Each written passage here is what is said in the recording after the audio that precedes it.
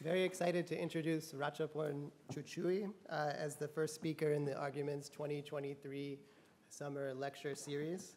Rachaporn has come to us from Bangkok, where she is the director of All Zone, an internationally recognized and celebrated design practice working at the vanguard of architecture today. Rachaporn was born in Bangkok and received her Bachelor's of Architecture from Chulalongkorn University and her Master's of Science in Advanced Architectural Design at Columbia University, so welcome back to the AAD. She also completed her PhD in Architectural History at the University of Tokyo in 2002. From 2002 to 2022, Rachaporn taught as a member of the Faculty of Architecture at Chulalongkorn, and in the past year, she has led studios on the design of affordable housing prototypes at the Yale School of Architecture as the Louis Kahn visiting professor. And this is also the subject of All Zone's most recent work. Since co-founding All Zone in 2009, Rachaporn has received a number of important commissions and awards. In 2016, All Zone completed the Mayam Contemporary Art Museum in Chiang Mai, which was subsequently awarded the Best New Museum Award of Asia Pacific in 2017 and is the first contemporary art museum in Thailand. In the fall of 2022, All Zone completed the prestigious M Pavilion in Melbourne, Australia. Alongside her built work in Thailand and abroad, Rachaporn has also participated in numerous international exhibitions, including at the Guggenheim Museum, the Vitra Design Museum, the Milan Triennale, the Ichigo Sumari Art Triennial, the Sharjah Architecture Triennial, La Casa Encendida in Madrid, and at the inaugural Chicago Architecture Biennial of 2015, where she presented the speculative film Lighthouse, which we watched today. And this is also where I first encountered your work and All Zone. While the architecture of All Zone encompasses the scale of chairs that resemble flying beetles, converted shop houses, and infrastructural interventions for urban markets, it is united by what Rachaporn has called a casual sensibility, as well as an experimental quality of lightness and informality.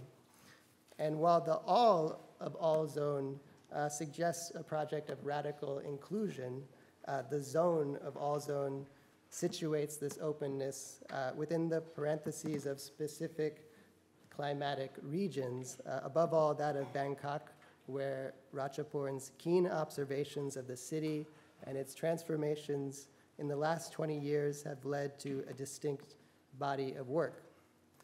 When I first encountered Lighthouse among a crowd of very heavy, kind of one-to-one models of alternative housing in the Chicago Cultural Center, I remember feeling transported to another place and time through this light and tender projection. So I'm very happy to have another occasion to take this trip with you all and with Rachaporn, and please join me in welcoming her for her talk, Fragile Wall.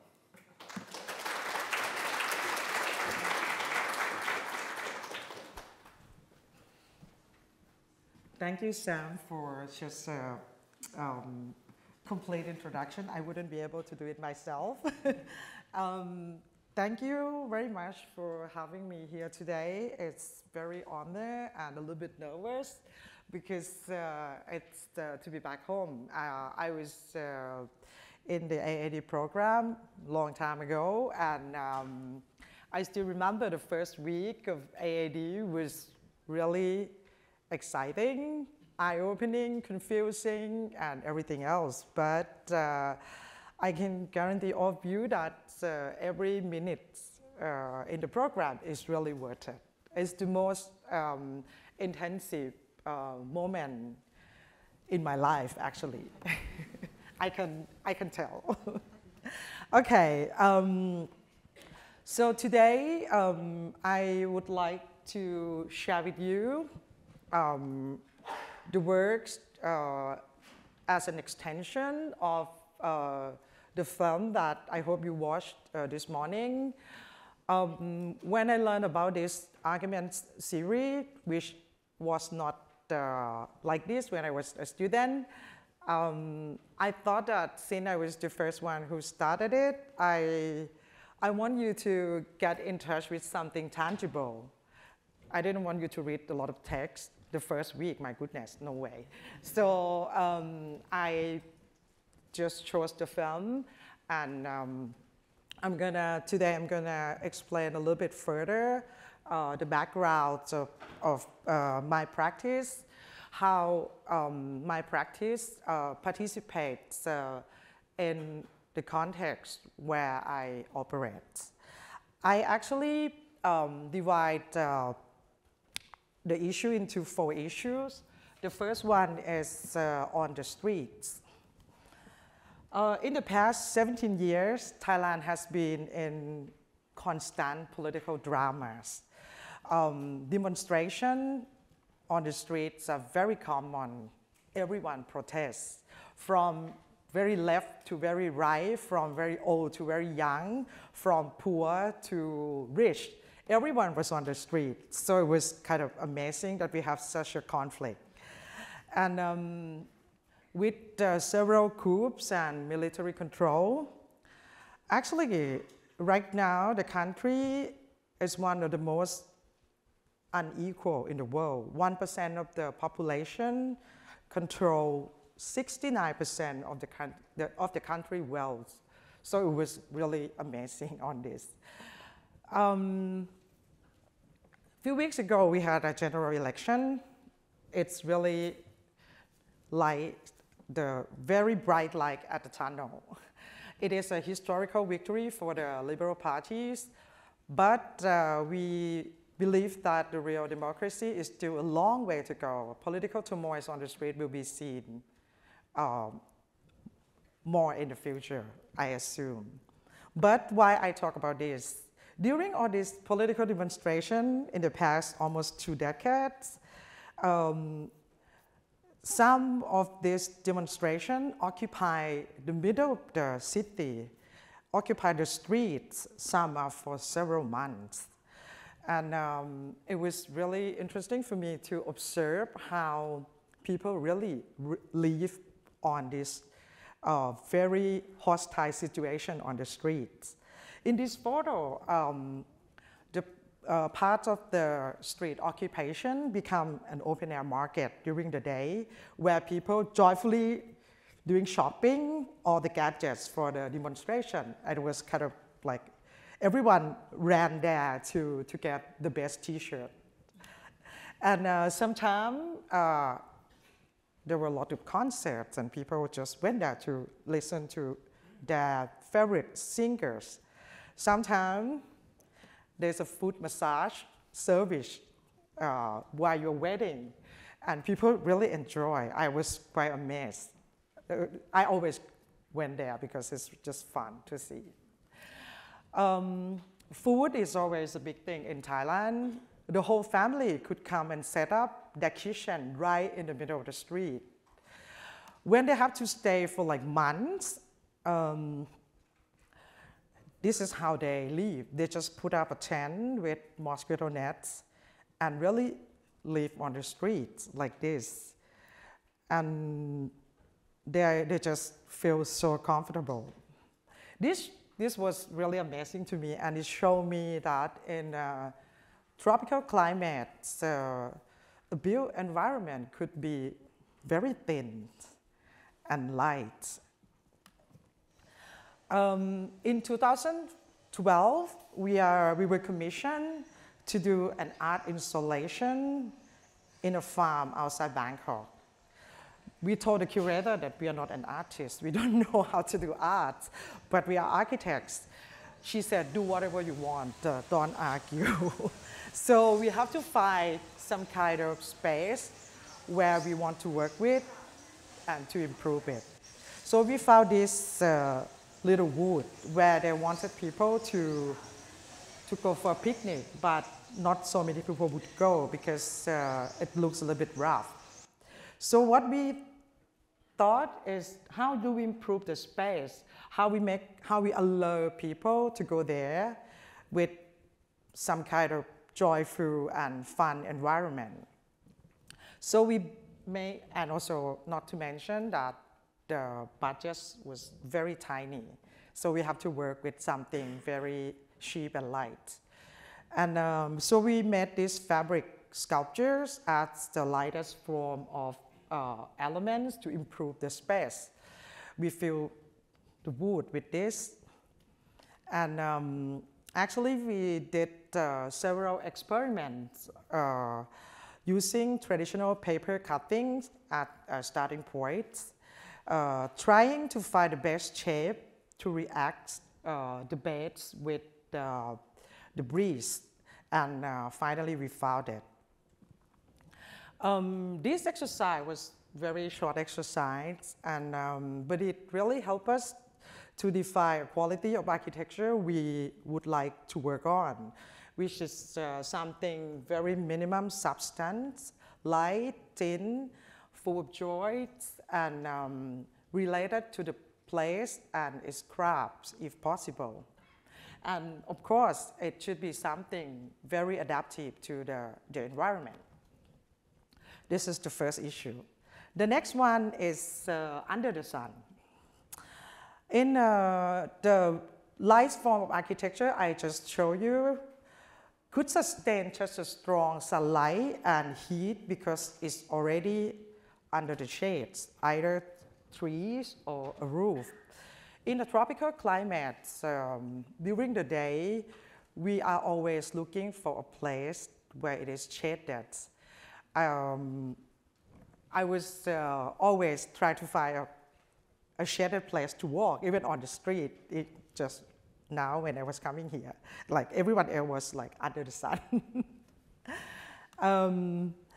In an informal setting, such as a motorbike taxi stand in the city, it is as simple as putting up bunches of umbrellas with the seating, and this is already comfortable. Or even a temporary market with a lot of umbrellas. This is not unique, it's pretty much everywhere.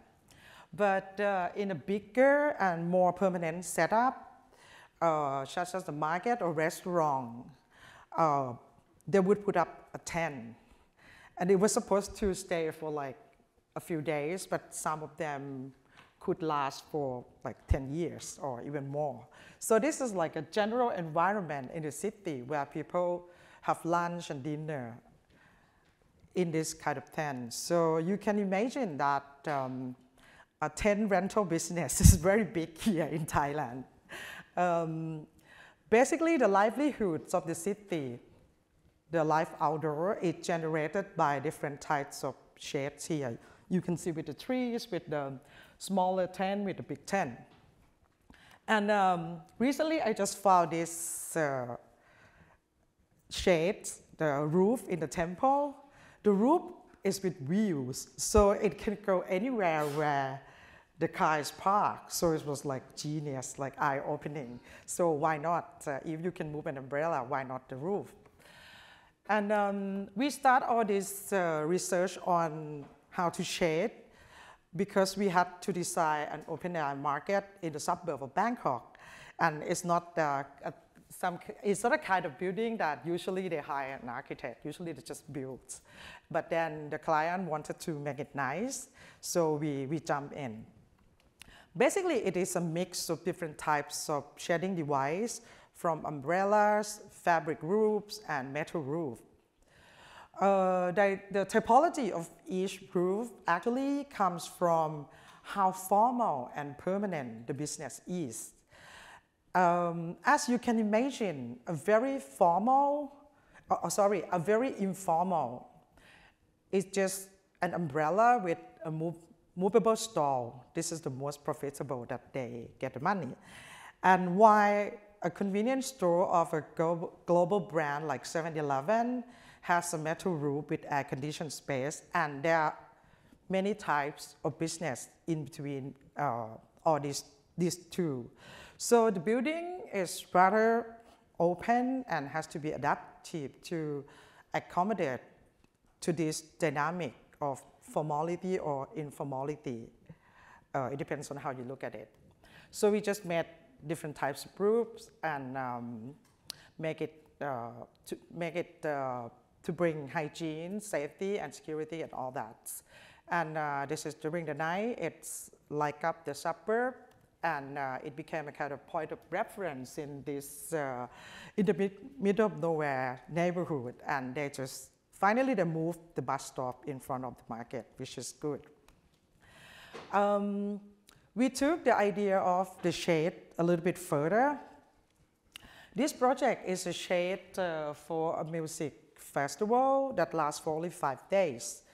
And it's called Wonder Fruits, and the event focuses on, they call it creative sustainability. So we propose a roof that is very light, relocatable, and reusable. The structure, the vertical structure, it's steel column with individual foundations, so it can rearrange in different forms.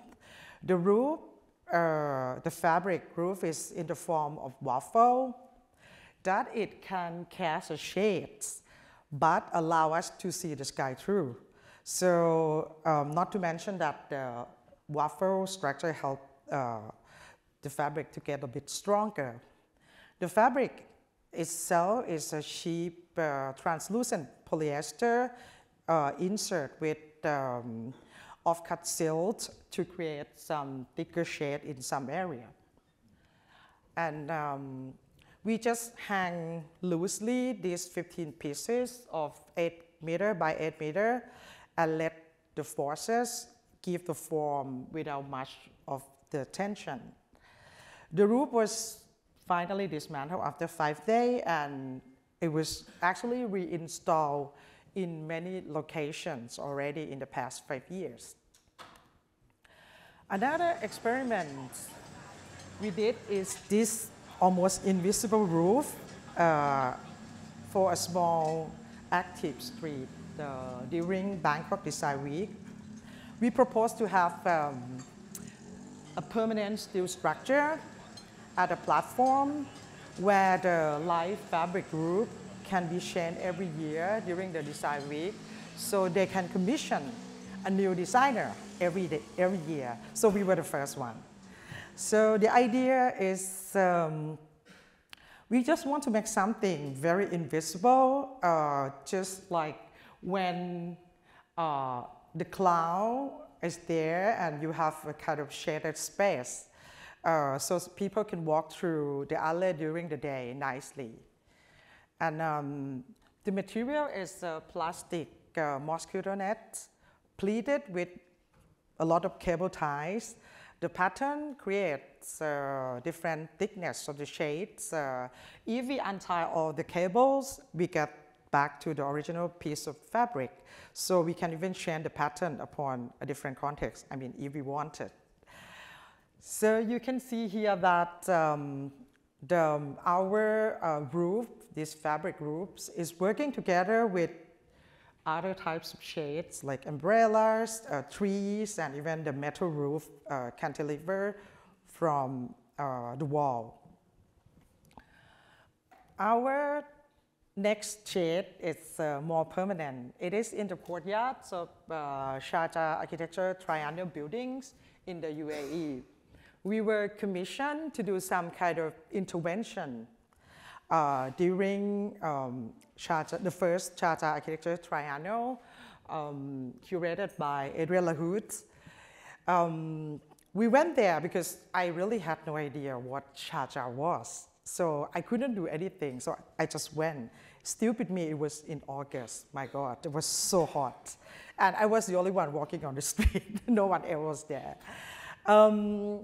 In Sharjah, everyone is in air conditioning space, either in the building or in a car, because the temperature difference between the interior and the exterior was so much that when you move from air conditioning space to the outside, you could die, really. I did, and it was really shocking. And the newly built buildings are getting even bigger and bigger, so you never really leave air conditioning space. People told me that when they go abroad, they don't even turn off the aircon because it would make the house so humid. So that was another shocking thing that I learned. So what we propose is that we want to address this issue of the overuse of air conditioning and propose a very, very tiny intervention to show that we can reduce the use of air conditioning by creating a kind of transitional space between the interior and exterior. So when you go out from air conditioning place, you don't get this shock of different temperature. So we made a perforated roof that create the shade during the day, and this perforated roof would release the heat from the ground to the sky during the night. So this is actually the principles of hot, dry climate architecture. And we had a very short time to work on the project. Like Adrian told us like 3 months before the opening. So we couldn't find anyone to make it for us. So we bought a sewing machine and we made it in our studio. We learned how to sew everything. And we didn't even have time to ship because it would take too long and too expensive. So we carry them with us on the plane. It requires 6 of us to go to have enough weight for the roof. So that was quite also fun.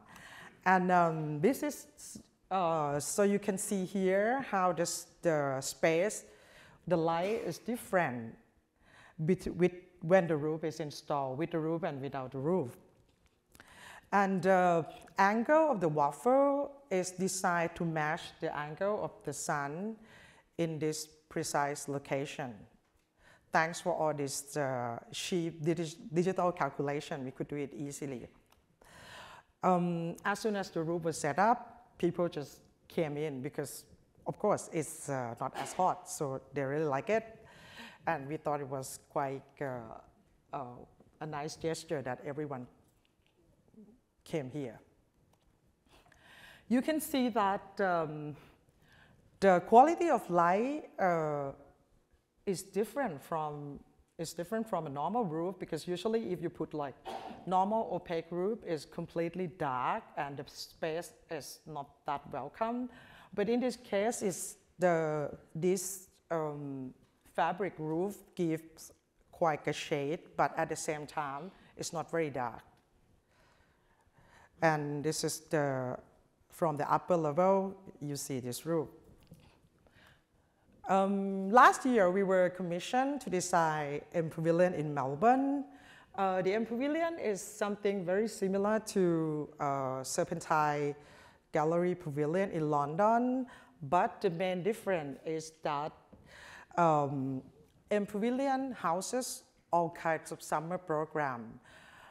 So the space has to be flexible enough to house all those programs, starting from like talk, concert, workshop, dance, and whatever you can imagine. In our season, 2022 to 2023, they ran more than 300 events. The difference of this roof in comparison to what we did before was that this one actually required a rainproof. The one before, like in Sharjah, we don't need a rainproof, of course. And this one, it has to be rainproof because of the program and very capricious weather in Melbourne. It could rain 20 minutes and sun and rain again. So that's how it is. We started to work on this project in October 2021. By then, we just got out from a long lockdown and the peak of COVID. So we thought that the pavilion should be a place where people re-meet again in public. We don't want to be in a room anymore. It should be something very welcome, very fun, very joyful. It's like being under the trees with leaves and it's moving a little bit and so on. So to celebrate the life in public again. Melbourne actually has the longest lockdown in the world, so we thought that this idea would make sense. After a long workshops and collaborations with the team, we came up with these 3 layers of roof. Each layer was doing different things. Because we tried to like have very simple 1 layer, it didn't work. The material no material would actually do that. The topmost is to give very nice profile that the pavilion could be seen from far away. It's made out of fishing net, which is manufactured especially for the pavilion. And the middle layer to withstand the rains and transparent enough to allow the light to go through.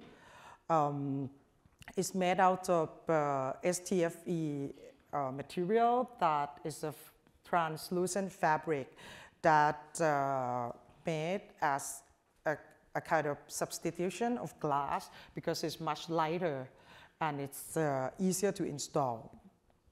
It gives like 50% transparency.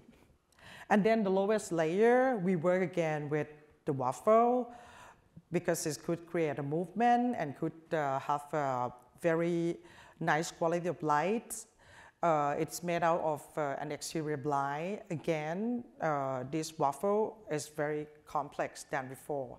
We did a lot of mock-up because we learned that no digital model could actually imitate how fabric would behave. So like every single piece we have to make 1:1 or 1:10 scale model.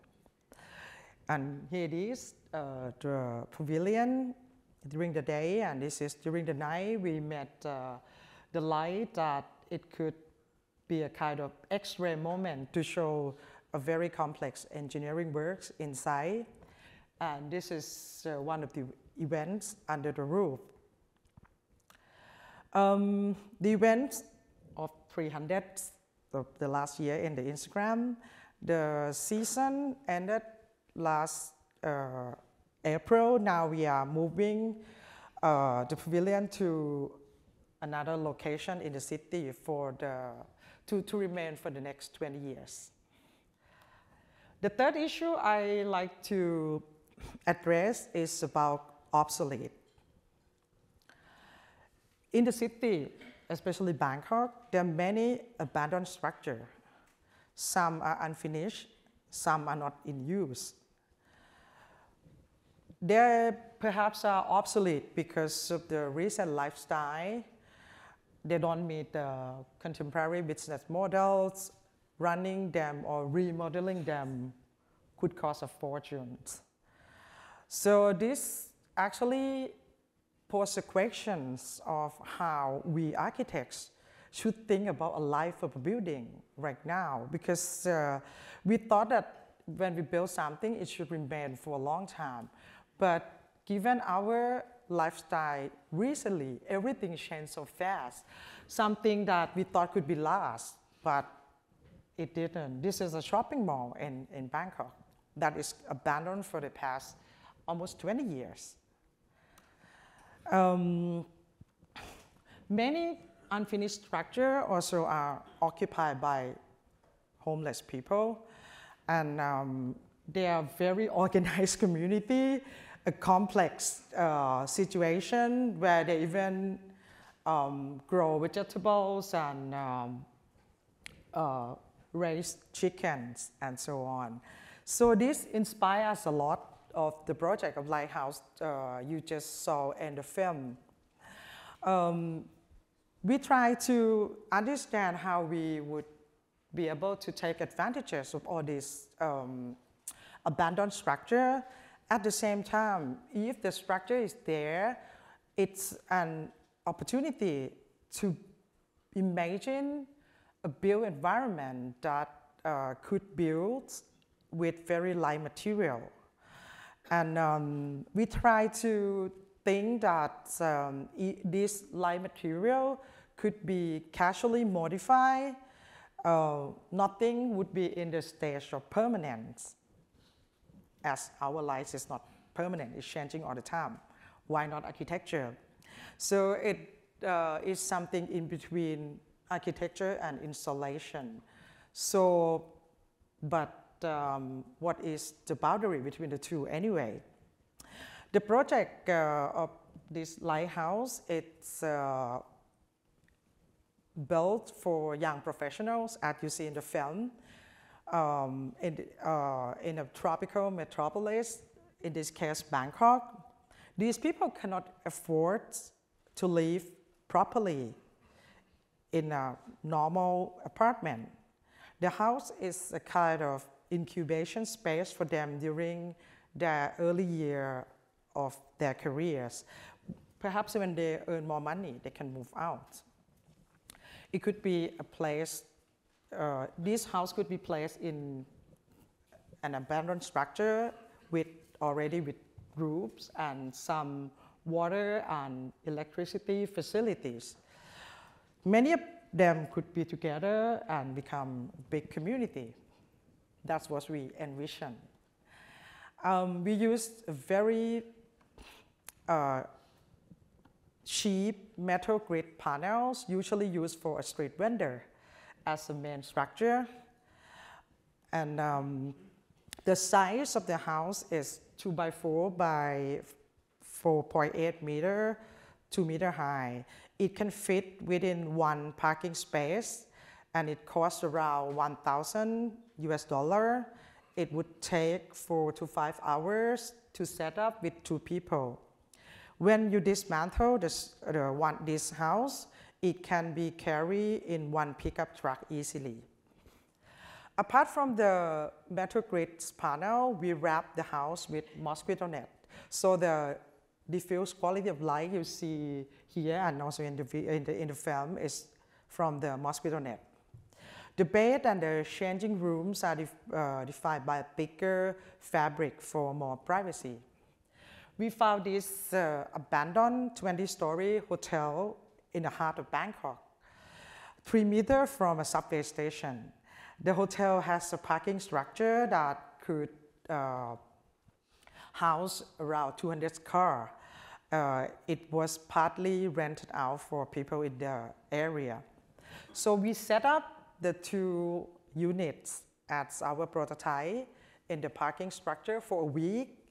And then we had people living there for some days, people in my office, of course. They were forced to live there. But they enjoy. You could see from the film.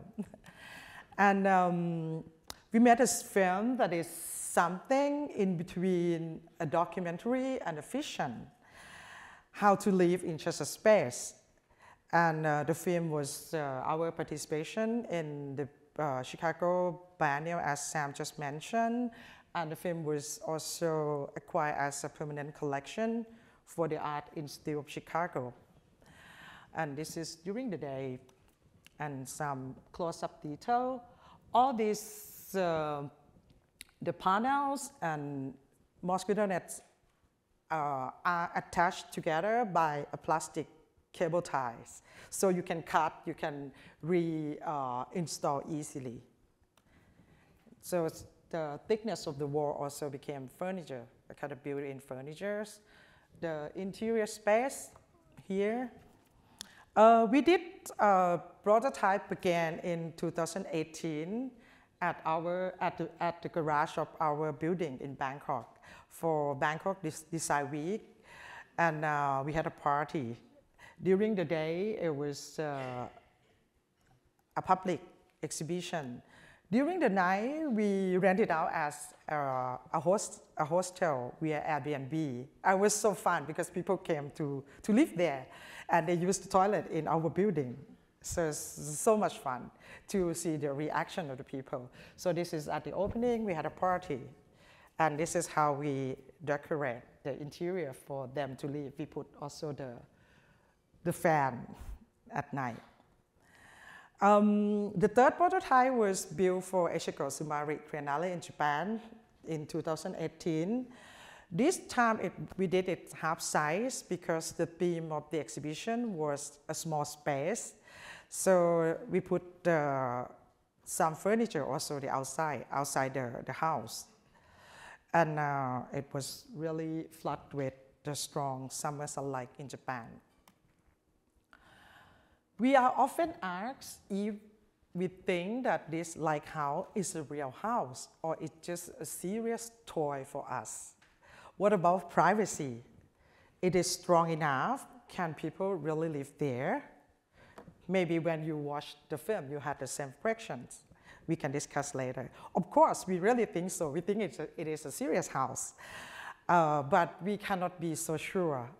People will decide if it makes sense to live like this. They can take some ideas and abandon the others. We could only inspire them and also learn from them when they take all these ideas. The abandoned typologies in the center of the city is not only limited to big buildings. Shop house is the most common form of urbanization in Southeast Asia. The typology organized in the way that the ground floor is a commercial space and people would live on the upper floor. So it's vertical organization. It is a narrow slice of land, 4 meters by 12 to 15 meters in general. Before the invention of department store and shopping malls, most of commercial activities happening in these shop houses and of course market. Then because of traffic jam, parking on the street is difficult, these shop houses began to die. Many of them are abandoned or rarely used. 15 years ago, it was really like nobody cares about shop house. It was very unfashionable. In 2008, I began my practice as an architect, which I didn't intend to. This is a long story. We can talk about this later if we have time. I had to find a place to live in the city.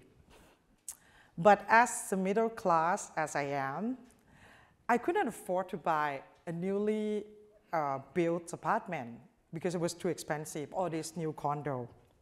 But I wanted to live in the city because, as you may have already heard, Bangkok is really a traffic place. It's always traffic jam, even until midnight. So I was looking around to find a solution. And I found that nobody cares about shop houses. And it was so cheap compared to the property of a newly built condo in the same area. So with the support of my family, I found these 2 shop houses and in the middle of the city, in a very nice area. Now it became very hip, too hip perhaps. And this is the condition when we arrived, and the next photo was after we transformed it.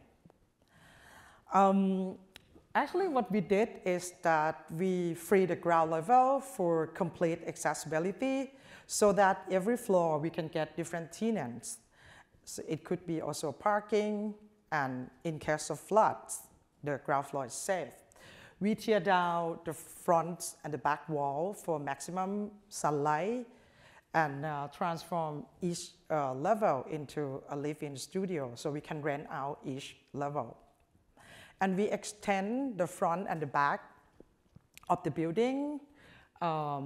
This green area here as a kind of breathing space is an outdoor room for service and plants, and also if you want to stay outside. We add a steel frame to hold the facade. The facade is made out of the cheapest material, as ventilation blocks. Playing with different pattern, different privacy.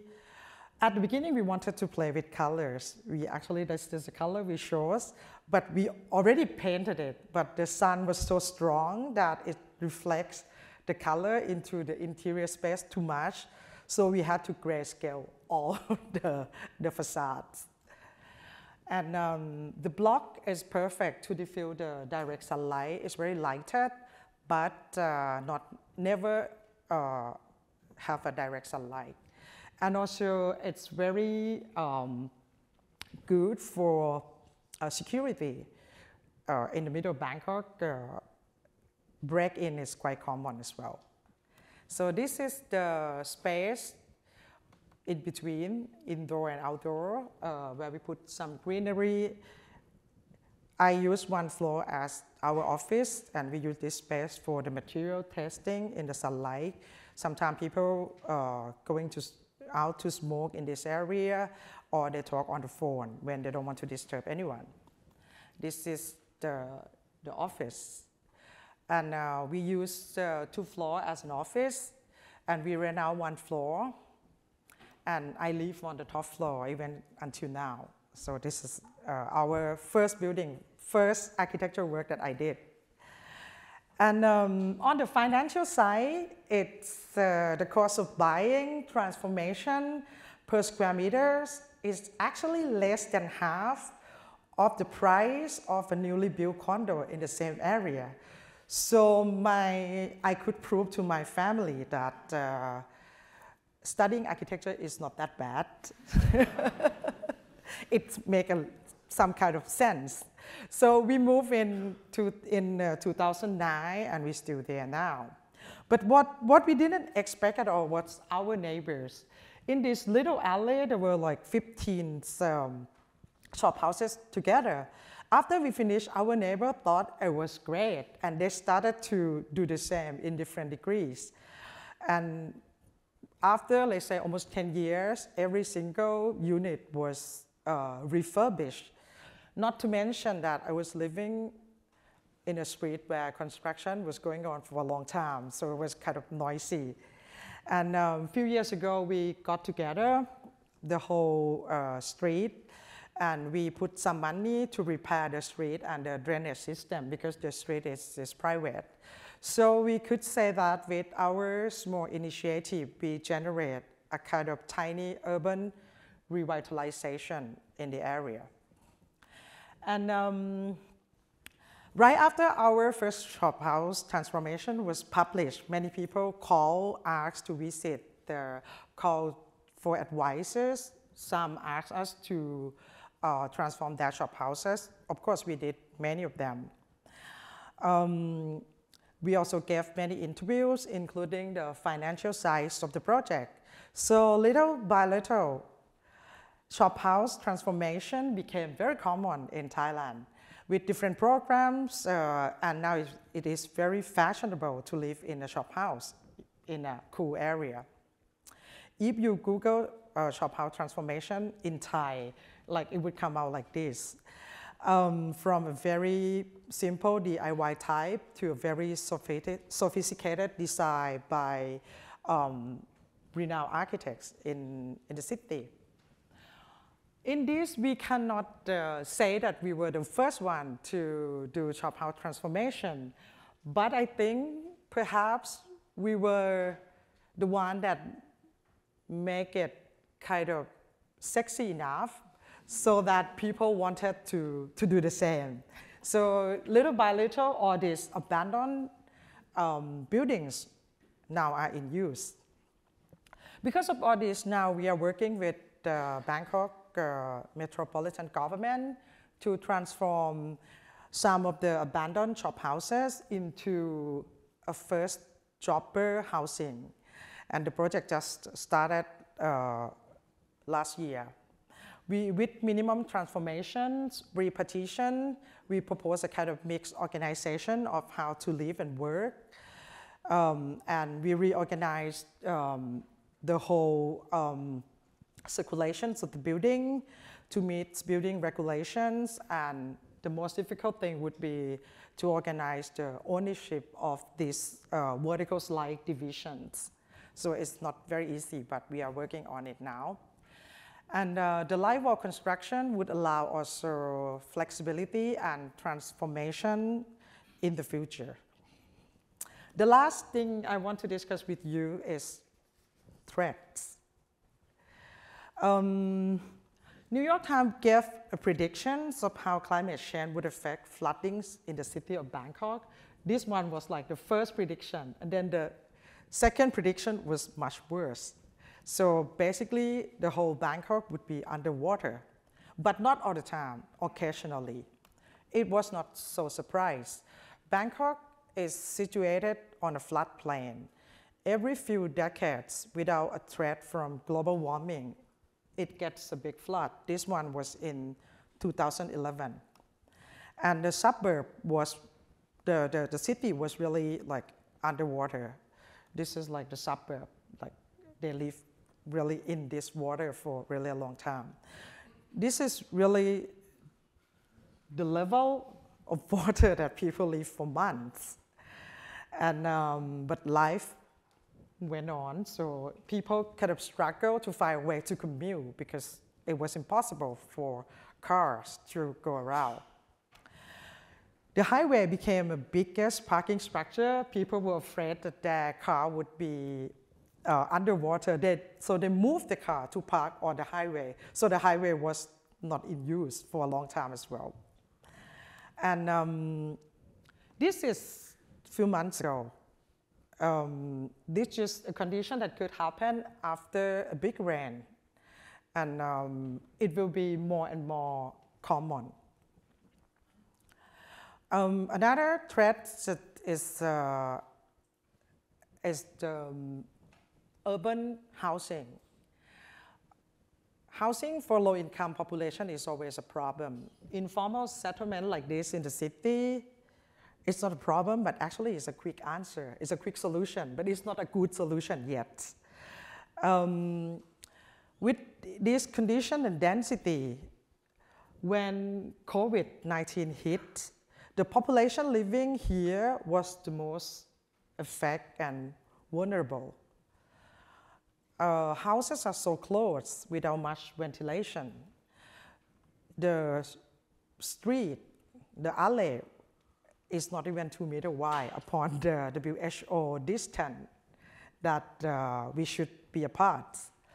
And most of them is a one-room typology. Some will share toilets and kitchen. So when one member of the family got COVID, he or she might have to go out living on the street. We read news that they would even live in a car, not to harm the rest of the family. During the peak of COVID in 2021, we had a chance to work with the School of Public Health, Mahidol University in Bangkok. They found that COVID spreader in big public hospital in the city didn't come from the patients, but came from the staff who live in this kind of low-income settlement nearby. So that was devastating because they had to close like 70% of the hospital. So we did a survey in one of these informal settlements nearby a big hospital, hoping that we could improve the quality of living. But we were wrong. Nothing wouldn't help that much. Actually, a more serious solution is required.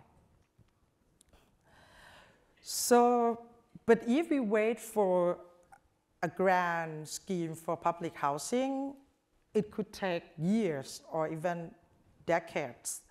With the recurring pandemic tendency, it would be surely too late. So we made a proposal.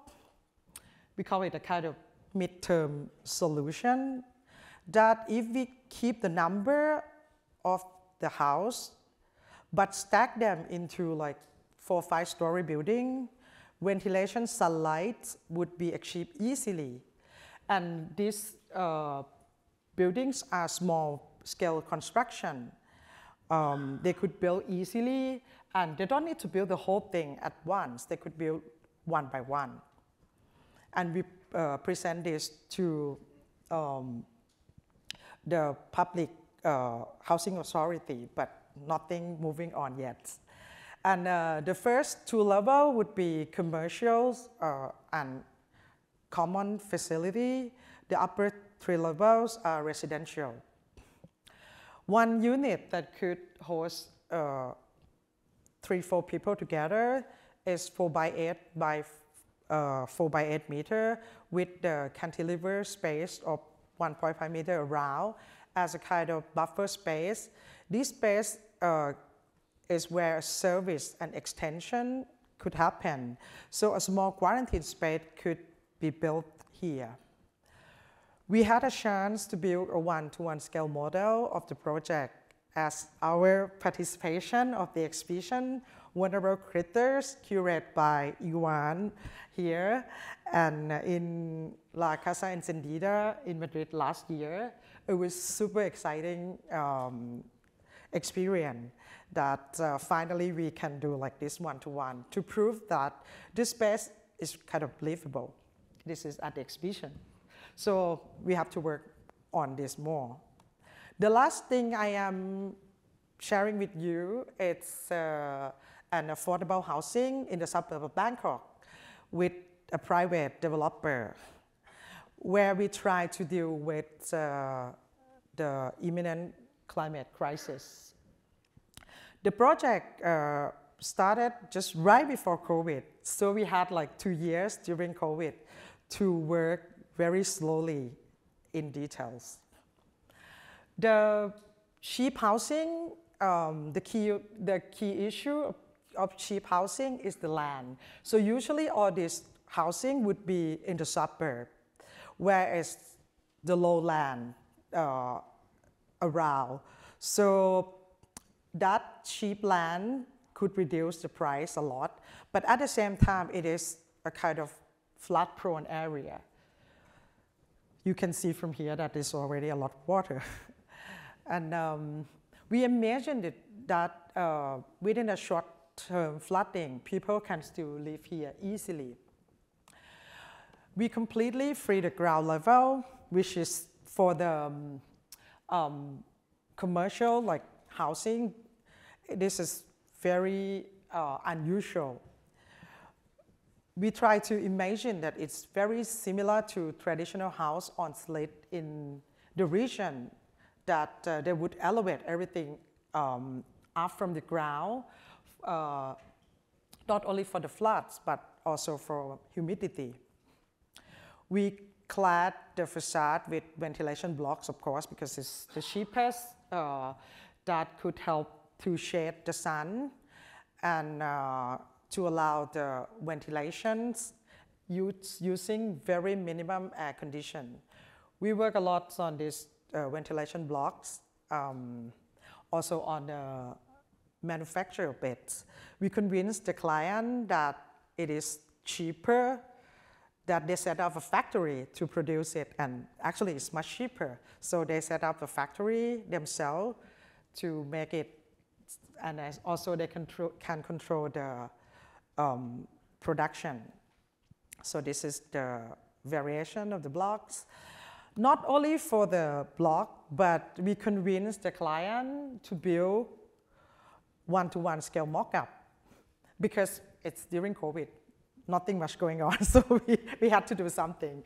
And we said that you will build 333 units. Why don't we make one to understand all the details so that we can reduce the cost of construction? So that's how we managed to make the cost cutting. And the first 15 units were completed last December and it was sold out right away. Another 48 were completed in April. I don't know if they're sold out yet, but they're keeping building and selling at the same time. So this is some of the interior space. We try to use the natural light as much as possible to reduce the light, the electricity usage during the day. People already moved in. We are very excited to see how they will use and modify the space. In a few years, I wish I could have a chance to update how everything is transformed with you. I hope I have shared with you enough what we do architecture in response to the context where we operate. And in the conditions where we have this constant change of everything like what we are now, one way to handle it, I think, is to make everything light. The house has to be light, and the wall could be very fragile so that we can manipulate and change them upon the condition easily. Before ending, I would like to emphasize that what I show you today are not my work alone.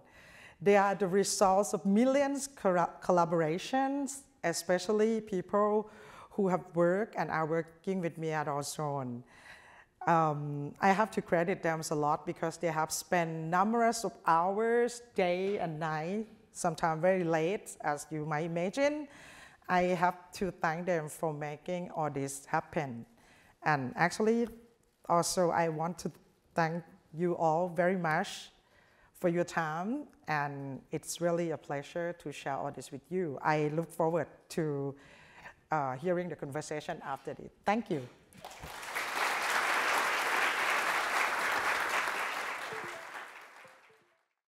I noticed, as the talk went on, the walls became less and less fragile. In the beginning, I know it was not in a strict chronology, but in the beginning, there were roofs without walls, just pure ceilings. And then we get these sort of diaphanous walls around the lighthouse. And then eventually, in the work you're doing now with this affordable housing developer, they're literally concretized in these blocks.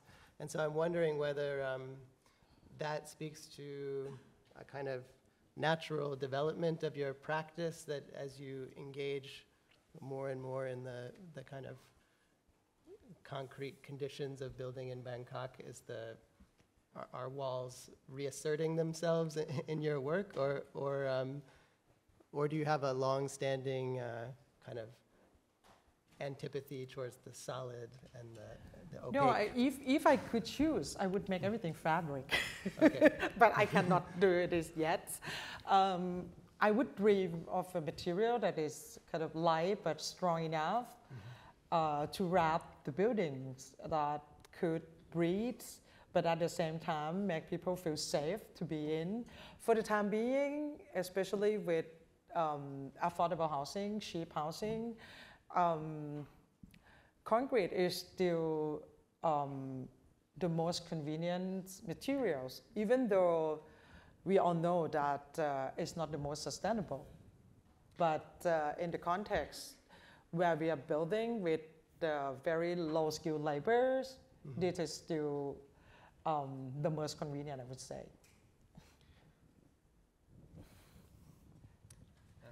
I guess I can ask a question? All right. Thanks so much for sharing with us your amazing work. Really provocative.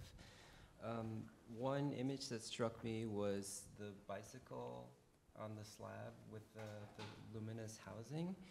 And it reminded me of a piece I wrote for Bracket, where it was about squatting in the Netherlands and how for 30 years the government allowed this kind of radical experimentation with vacant spaces. And it brought to the forefront a lot of controversial issues in terms of housing, who owns what, and how to deal with all these complexities. And so in many ways, I think housing is so personal for everyone. It becomes very emotional and very charged. Like in New York City, a lot of the battles and controversies you see are about housing. Like every little issue becomes so big thing. Yeah, so critically charged and important. And so I was just wondering, like you sort of prefaced this, but like in terms of the response of those proposals, and in terms of like the viability and things like that, I was just wondering what kind of responses you got, and is it just a different context in Thailand that allows you to have more flexibility and more kind of openness to that kind of work? I remember in Chicago, during the biennial, it was in a room where the film was playing on and on. Yeah. And there was this security guy who was always there. I think he watched it like a million times. On the last day before I left, I went there and I just thanked him. And he said, "Can I ask you something?" Okay. He said that this is your work, right? He said that, "Really? Can people live like this?" And I was quite impressed by the question. And I asked, "Why do you think people cannot live like this?" He said, "It's nice, but isn't it cold?" Because in Chicago, this would be impossible, right? And he said, "Isn't it cold?" I said, "No, Bangkok is always too hot. This is even too much. Without walls at all would be more actually appropriate." And he was very impressed, and he was kept asking about like, can you keep things? People would steal, and I said, "I don't know. This is just a proposal. Maybe people will modify this after they leave, like they modify their house. Like usually people would modify a house even when an architect decides for them, right? So I assume that people should be able to modify, especially in this case, everything is so light, you can kind of put up things easily. That's one response that I got from Chicago, and many people question privacy. Of course, it's kind of live in display, right? Because you could see from the film. But the idea of privacy is very subjective, I would say. If you want to have more privacy, you cover more. If you don't want, you just cover less. And at the same time, I think we, right now, in our modern society, we are very concerned about privacy. Like we want to have like our room, our bedroom, our toilets and everything. But this is quite new. If you look at the history of housing, we always share.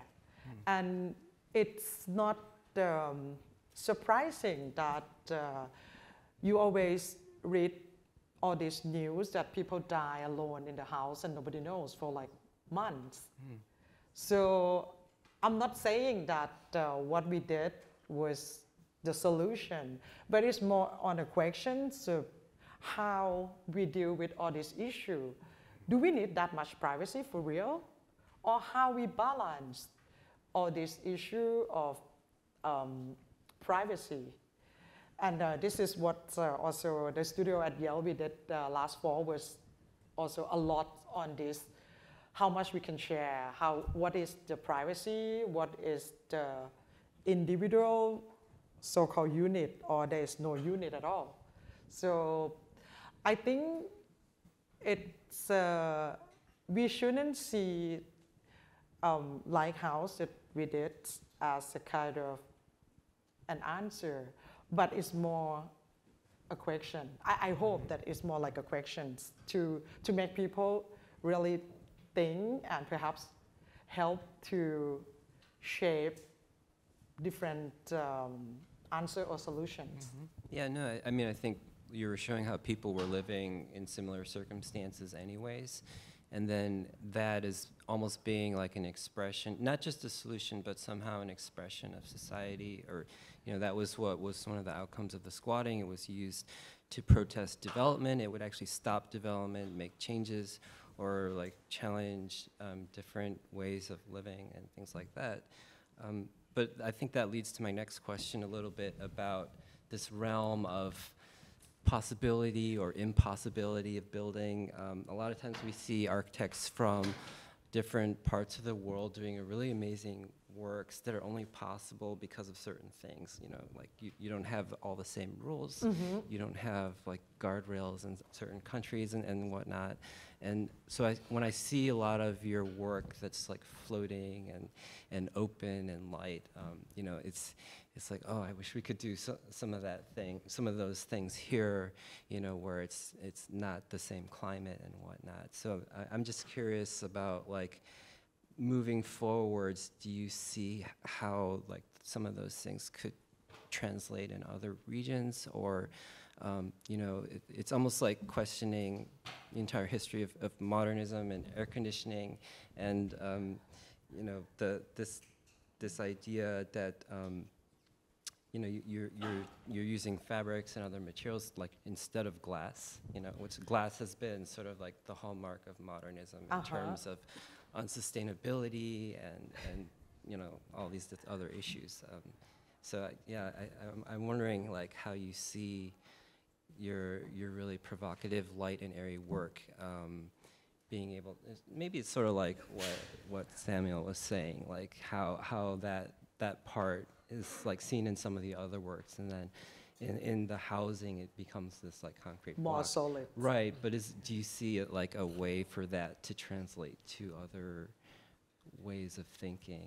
Or? I think, first of all, I'm not anti-modernism.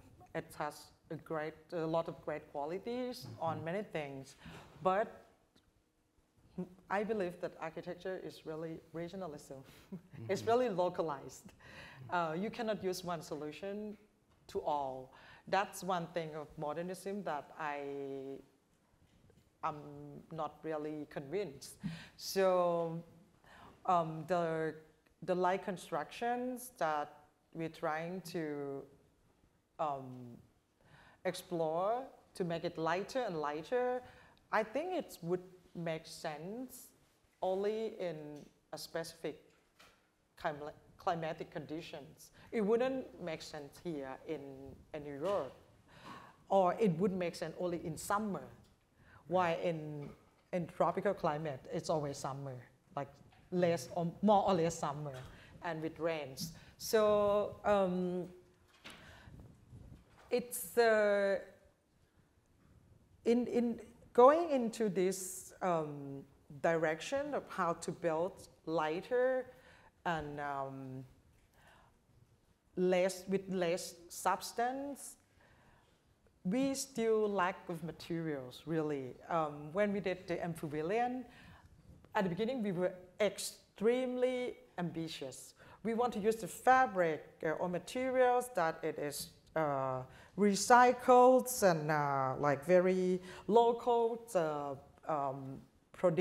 locally produced in Australia and blah, blah, blah. But it didn't exist. Actually, we are extremely low-tech in materials of building, especially if we think of all this sustainability, how to build less and how to reuse the material afterwards. If we want to change the configurations of building, it's really impossible. So it's architects have very limited options of buildings. Even when we work on the Pavilion, we already like, okay, whatever material, whatever fabric we want to use, but in the world, there are very few manufacturers who produce fabric for architectures. So that meets, this fabric that would meet the regulations for building. So that is the limitations. So I would kind of throw back to material science and construction materials developments, and I think you guys could even work on that. We still lack of cool materials to work on. So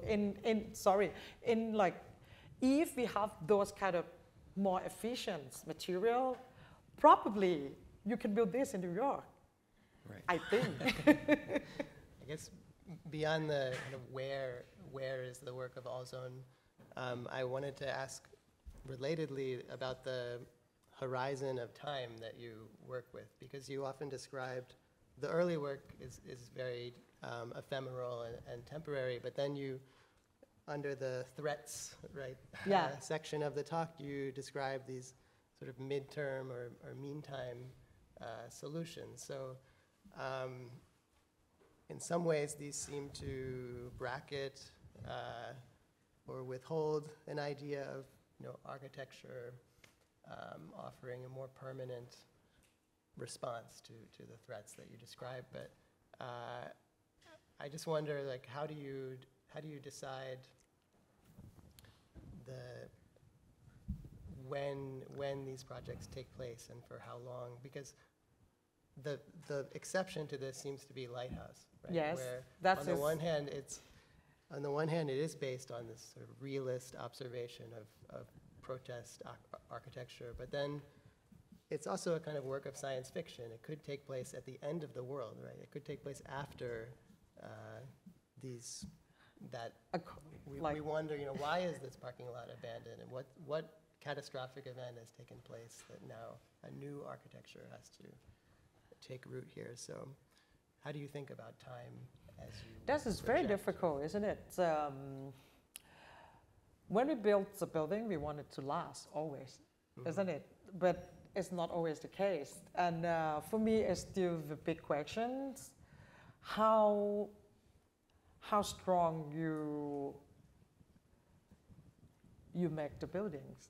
And we have a case that we built this small retail space that the client could rent the property, the land, for only 10 years. So we this is good, because when we have this fixed time frame that within 10 years, this will be gone. So it is easy to understand how we respond to this. But as for other projects, it is a lot more difficult. For the time being, what I could imagine, it would be a reflection from, let's say, a shop house transformation. What remains are the structures, like the slab and all these columns and beams. And then the walls, again, fragile wall, the wall could be transformed. So what I'm trying to do right now, if possible, is to have the wall that is more kind of flexible. But again, you point out that with this housing that we just did, the wall is really like concrete. I totally agree on this, but for the time being, it's the cheapest and most kind of perfect solution. But if I could do, I would make it much lighter and allow people to manipulate their own walls in different ways. But maybe the next one. For the time being, Sounds it's good. still. Yeah. No, I'm just imagining how we gonna go on. Yeah. You need a good drill to go. Yeah, it couldn't be real. My goodness. Maybe it's a good moment to open up also to, You can wait for the microphone. the The microphone microphones is will coming. circulate. Hello สวัสดีครับ คนไทยเหมือนกัน ค่ะสวัสดี So I have a question. Featured in the film Lighthouse, the demographics shown is mostly young professionals, fresh, looking for a space, affordable space to live when they're starting out in their career. Is this demographic specifically chosen due to their more agreeable view toward co-living? Do you envision this lighthouse prototype to become a new living typology that is pushed forward and developed by these newer generations of people who are more looking for space that is not like secluded in this city lives? Or do you envision the lighthouse to be just more temporary settlements for people to transition between coming out of college and finding work and then finding a more conventional place to live afterwards, after they are more like settled down? It depends on them. I mean, if it is for real. I mean, I'm very open. If they want to live for like 10 years, why not? But if they thought it was kind of transitional period, that was our intention, that it's just more like an experiment. Some people might like to live like this because they have a lot of friends and it's easygoing. I don't know, maybe. But I think as an architect, we cannot be so sure.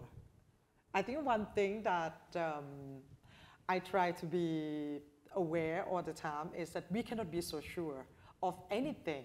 We can propose, but it depends on how people receive it. They might receive partly, they might not receive at all. they might receive all. I think it depends. So for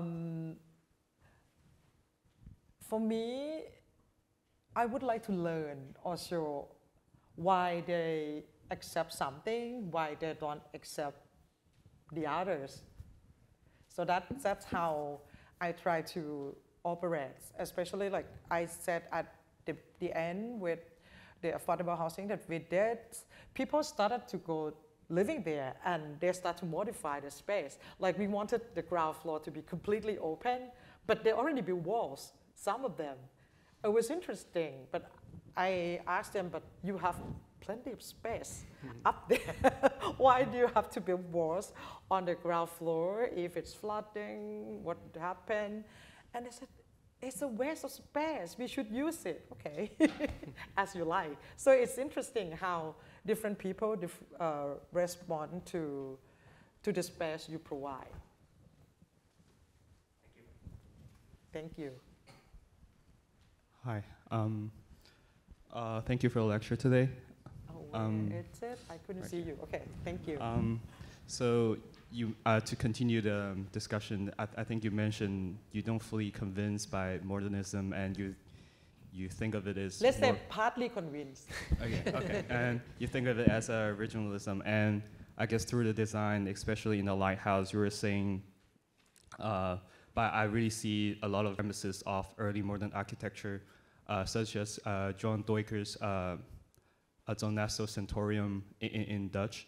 And so the same use of these really light material and also like the color of white, steel, and concrete. With all of these similarity, could you ever consider the lighthouse as a modern sanctuary, especially for the teenage or for the people who just got out of college, as a place to live in such a compact urban environment, especially in Bangkok today? How to say, like, of course, this, it has a modernist sensibility, as we are trained as a modernist. Of course, we cannot escape. I would say that I am more influenced by Super Studio than the reference you mentioned.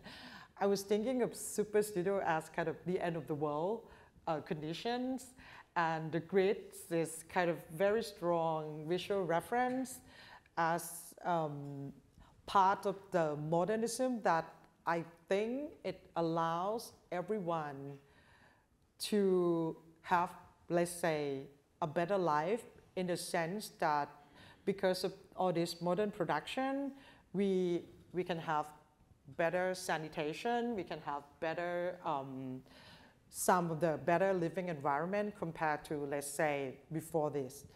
And what was the question actually, like at the end? you talk about this, you said that I use this, if I reference this. So I was thinking, because so Nestro was sort of like a rehab for the, I think in Dutchland before it was more or less like a hospital. But then could you ever think of it, the lighthouse would be like a sanctuary or like a place for people to get relief from like such a compact city environment today? I would love to if it's possible, but we have to work a lot more from this. As I just mentioned, this is a main topic of our studio at Yale last fall. It's the issue is about informality, how we kind of design a condition that would create this kind of informalities, that people could live in such an environment that they could have a lot of interactions and with very simple and light environment, that they are always in constant conversation to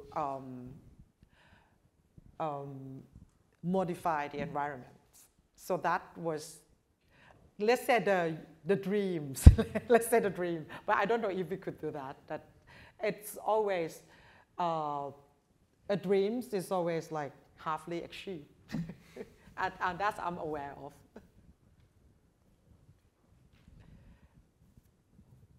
Well, hi, thanks. Hi. And I want to know what's the government attitude toward this type of housing, because I mean, with more and more people living in this type of housing, and the government will not have enough tax, and that will then worsen their economic situation. So I just want to know what's their attitude. Are they irritated by it or something You mean else? like they cannot tax these people? Why not? You have to tax them. I mean, living there, will they still pay kind of like housing tax? Of course, of course. They basically what we propose in that particular context is that they rent a space of one parking lot, like one parking space, and build this lighthouse there. So they have to pay the rent, they have to pay the tax, of course. So what's the government's attitude toward this type of No, housing? no, no. I think for the government, this is completely illegal. Completely illegal. They wouldn't allow. But it just, as I say, it's like fictional still. But as I am trying to work closer to the government, you have to convince them. Yeah. Like, because let's say these building materials, like we use these metal grids and mosquito net to wrap this, the box, right? Mm-hmm. These wouldn't pass any regulations. Yeah. Impossible. So it's still a long way to go. Okay. But I'm trying to understand how we get there. Okay. Our governments are bad.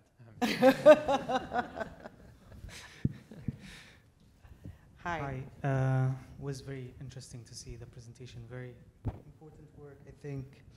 My question would be, you mentioned throughout the presentation, you talked about formal versus informal architecture.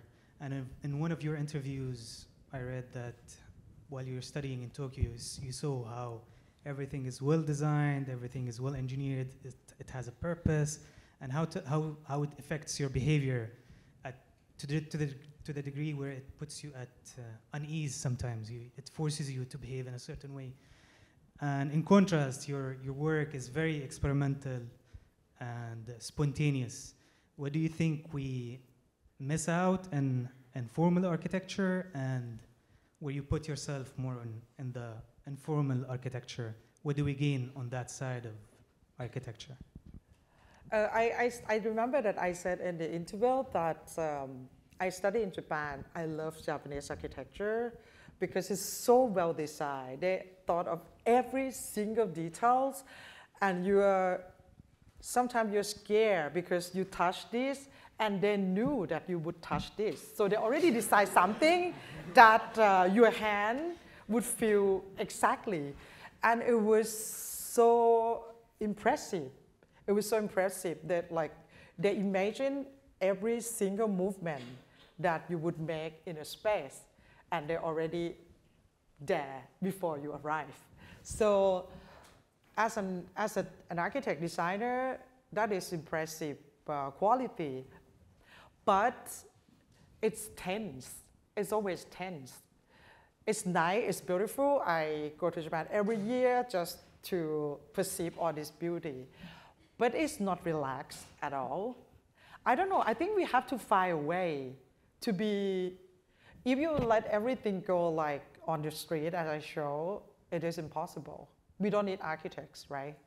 In that case.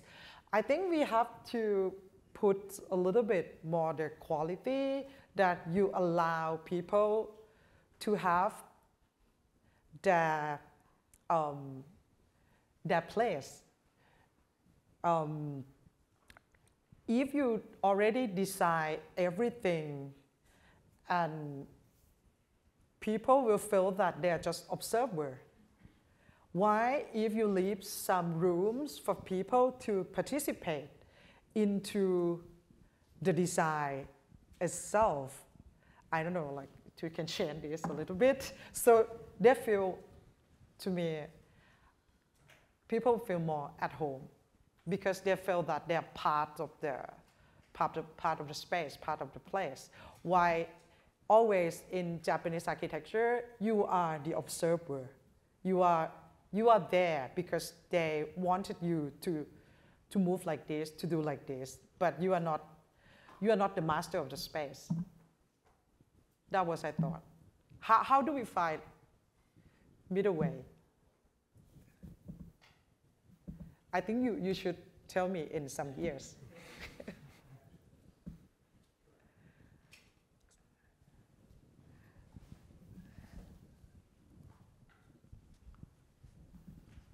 Hello. Thank you for the great lecture. Really Thank enjoyed you. the colorful roofs and everything. My question is actually along the lines of what we were just discussing somewhat. Through Lighthouse, you've given like these really lightweight instruments through which people can define their own variable housing. And again, you've said you would want people to change the environment so they feel like they belong. And in an age where a lot of identity is under crisis and a lot of people feel alienated and they feel like they need to enforce their identity, I think that's really important.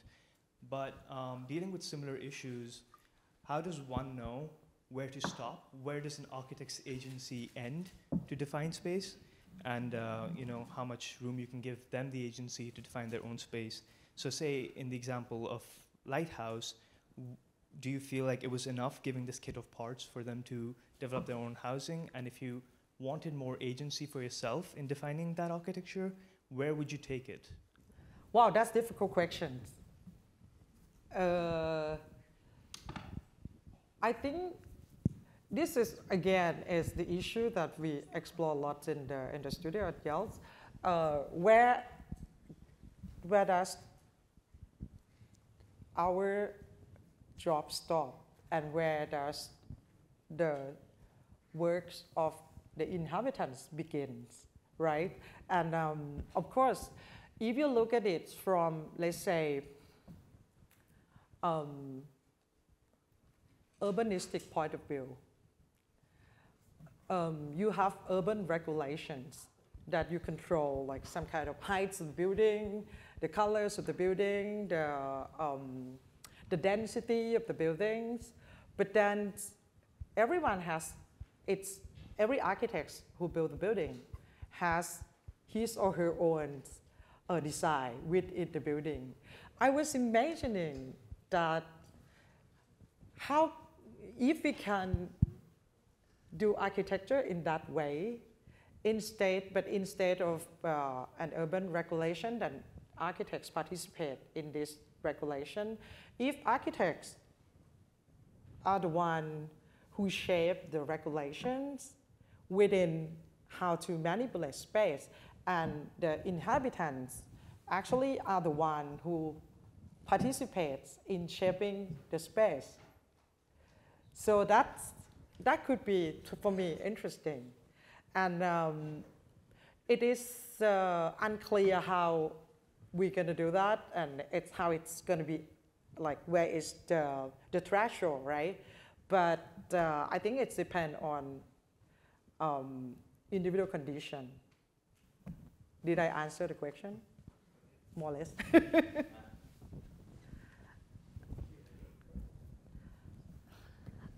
So in the lighthouse, as the number of residents might increase as the lighthouse expanded, the boundaries between public and private are bound to compromise and change, right?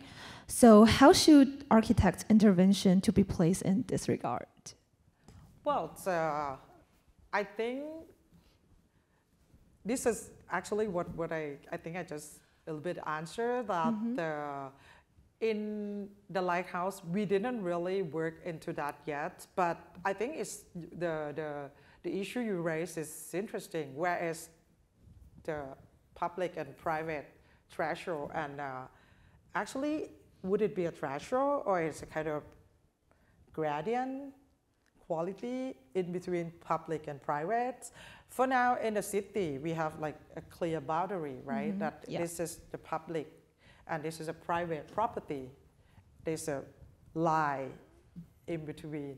But I was imagining that it could be a bit more blur in between the public and the private.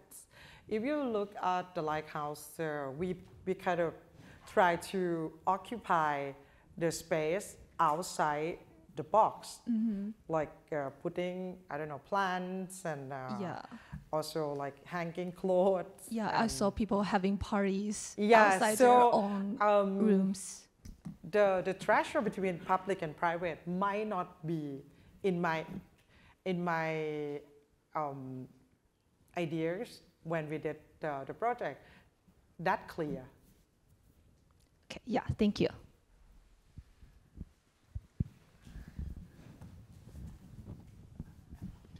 Hello. Hi. Thank you very much for the explanation. It was very interesting to listen to you. I was thinking of the relationship between the lighthouse and technology in two directions. On the one hand, I was thinking of those possible inhabitants unfolding the domestic possibilities of the house through smart technologies. For example, living there with a smartphone would allow you to amplify or dosify your privacy. If you want to understand this house just as something that substitutes a regular house, of course it doesn't work. But if you understand that this is just a transit point, maybe you could meet some people outside in a cafe, because you can locate a cafe with your smartphone, or you can go and party in another place. I mean that through these smart technologies, we should understand that this house is super connected with the city. And from that point of view, it's very light also in the sense that it's just a transit point, a waypoint, something like that. And on the other hand would be with the infrastructures.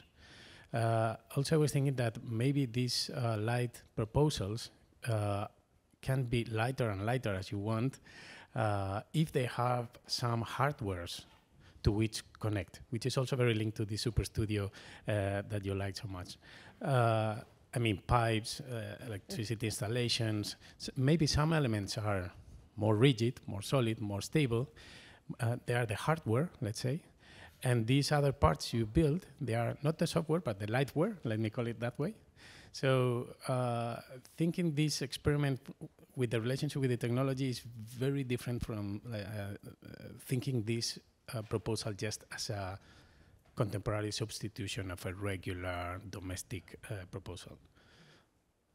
Thank you, that was interesting. And actually one thing I have to mention that it's really impressive that, and also very fortunate for me, because we did this work and everyone is scrutinizing it.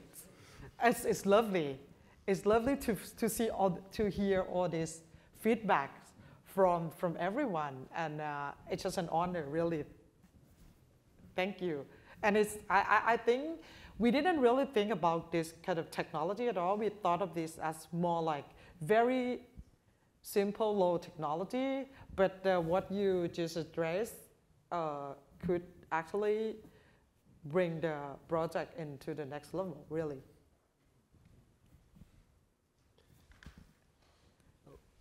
Many questions. Yeah. Should we take a few at a time? Hello. Thank you for the wonderful presentation, by the way. You mentioned dematerialization in your lecture, wherein you talk about sparing use of resources. Different economies and different developments have used dematerialization at some point, which in turn have caused a radical change in the society's metabolism, positively or negatively. So my question is, how do we strategically embrace the concept of dematerialization to navigate the field of architecture? I don't know if it's really like dematerialization, but I would say that in my view, we should just think of like wider possibilities of using materials. I used to work in a big company. That's why I didn't want to become architect, actually, like a big corporate company. And it was very limited. Like they have this kind of palettes that you choose from. And I always frustrated that we could use like glass, concrete, some panels, timbers. I just wanted to, it's perhaps not exactly the materializations, but the expansions, so what could become a materials for built environment. Of course, when we build in a city, we have to take all kinds of considerations of safety and all that. But again, I'm going back to this issue that we really don't have much options.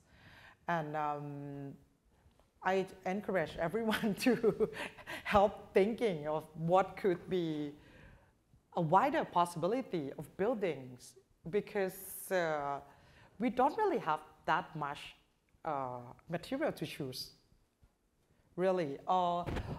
If you look at all these fancy new buildings, they're like very expensive material. And the developments of materials, most of them go into the direction that is like very elaborate. But I don't know if we have that luxury anymore.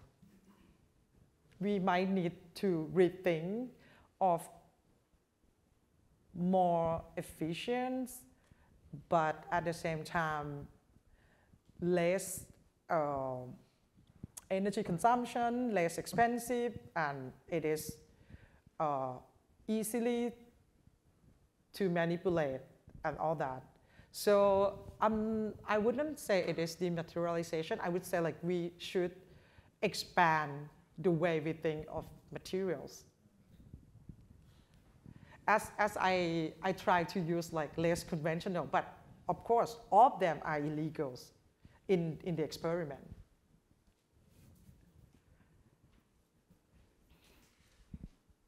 Well, thank you for your lecture.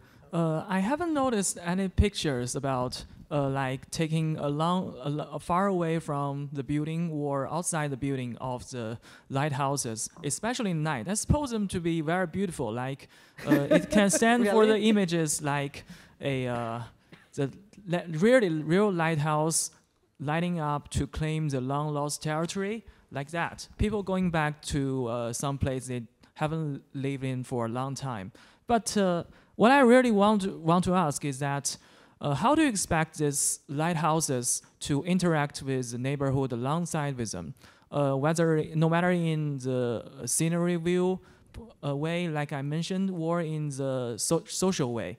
Like, how do you expect them to radiate their existence to the neighborhoods, or what part do they play in the society of running? Yeah. Well, it's the housing. Usually when you build a house, you have problem with neighbors all the time. Either one house or like a big housing. I don't know if any of you have an experience of building a house during a construction. Is you always have a problem, right? Like the neighbor was complaining and all that.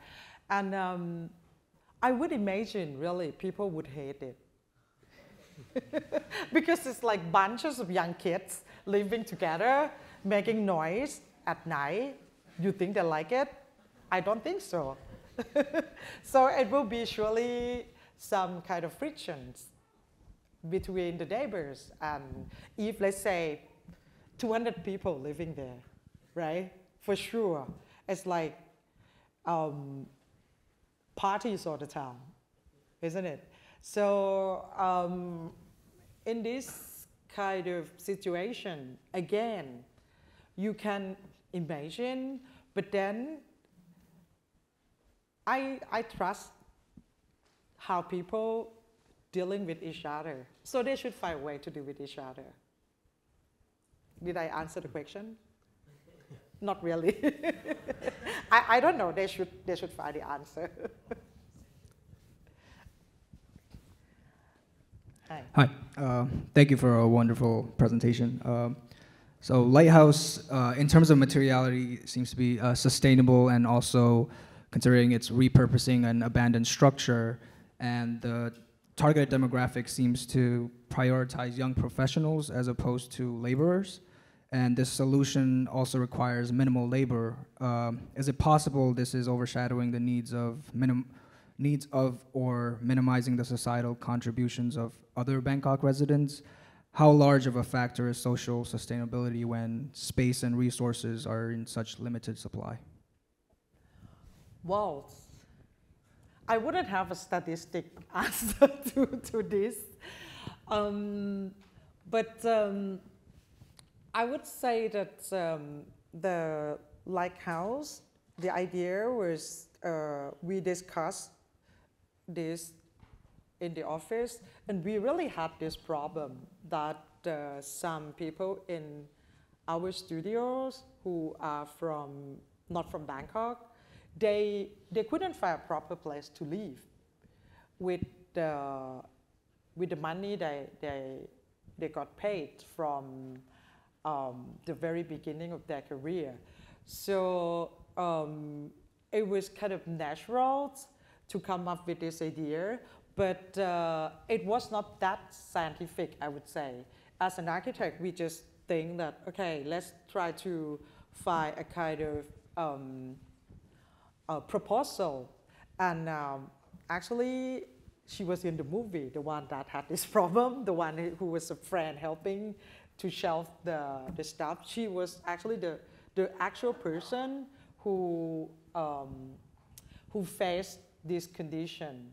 So I wouldn't have a very scientific answer to your questions, but we could imagine, from our experience, we could imagine that this is really a real need, that people couldn't sustain the life in the city, and if they leave the city, basically the city would lose all these talents. And we really need her to work in the office, so I try every possible way to have her living in Bangkok, even trying to find a house for her to live, and so on. So that was kind of direct experience that we had. Do we have more time? I think we have a little bit of time for maybe 3 more. Okay. Oh, five. Oh, 5 minutes, okay. So maybe really? we could hear the last 2 or 3 together. So many questions. Yeah, it was. Thank you for the presentation. So my question would be, see, I feel this is a kind of miserable situation that on one side, that people are, this underpaid, suffering young age, cannot find their place to live in a society, in urban. And on the other side, there's a a whole like working hotel got abandoned. So I do appreciate your effort, like trying to help the situation from from bottom to top to the individual to the whole society. But what do you think, as architects, we could do from more micro scope? Like how are we gonna impact the impact the society to make the positive impact, to let them notice that this is a question. Do you think, what's your invasion? Like, what are you thinking? Is that decentralizing from the urban that can help to solve this kind of problem, or how? Because there's a strong contrast there, that people one side cannot afford it, and another side's a lot of like resident scarcity artificially created by the company trying to maximize their profit. So, yeah, I just want to know your thoughts from this kind of perspective. Well, basically, okay. Thought we could do the last two. Okay, please. Final ones. Hi, thank you for the lecture. So my question is, do you think it is possible for us to consider these kinds of abandoned buildings as a common pool resource, like a CPR?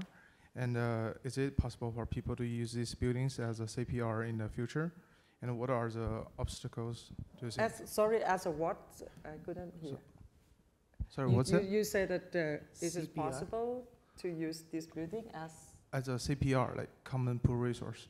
Okay. Well, it's a private property, actually.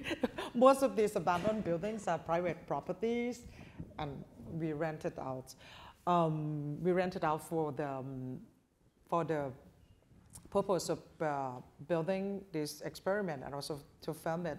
And I think in the bigger picture, the city or the government should find a way to repurpose all these abandoned buildings.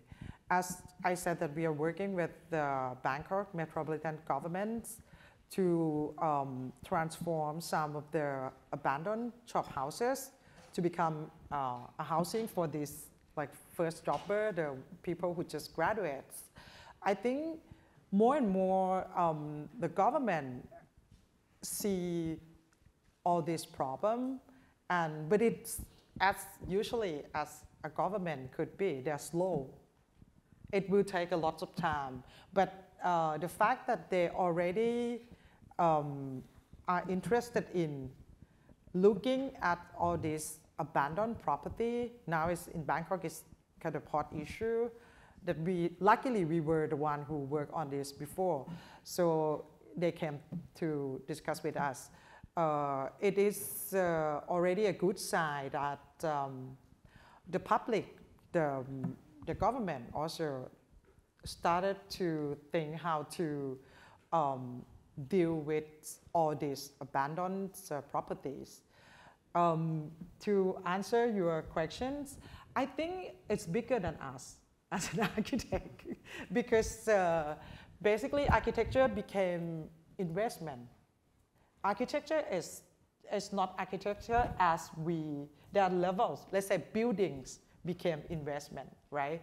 A lot of buildings in Bangkok, in a big city like Bangkok, Tokyo, New York, Singapore, people just bought as an investment. Nobody lives there.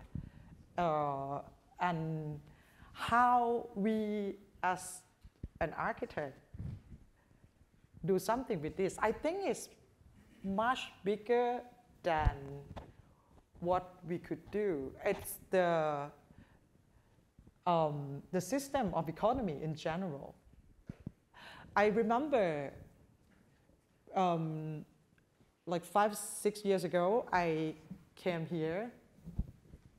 I visited New York, and I had a chance to meet Kenneth Frampton. And I don't remember what we talked. And he said that those things are not buildings, they are money.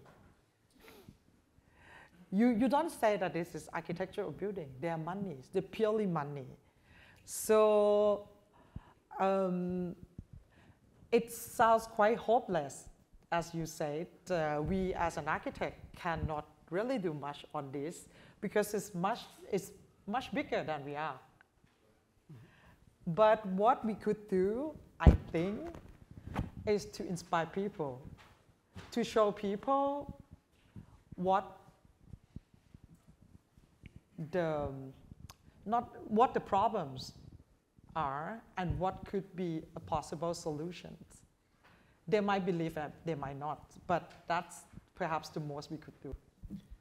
I think we have to end on that hopeful note. But thank you so much for, I mean, the number of questions is a testament to how many people were engaged by the kind of thought experiment of the lighthouse. So I hope I'm it sure made, there are more it made to you be think asked, more. yeah. I mean, I don't want to give a kind of definite answer to anything, but I just hope that it's a start of your AAD program and you should keep thinking.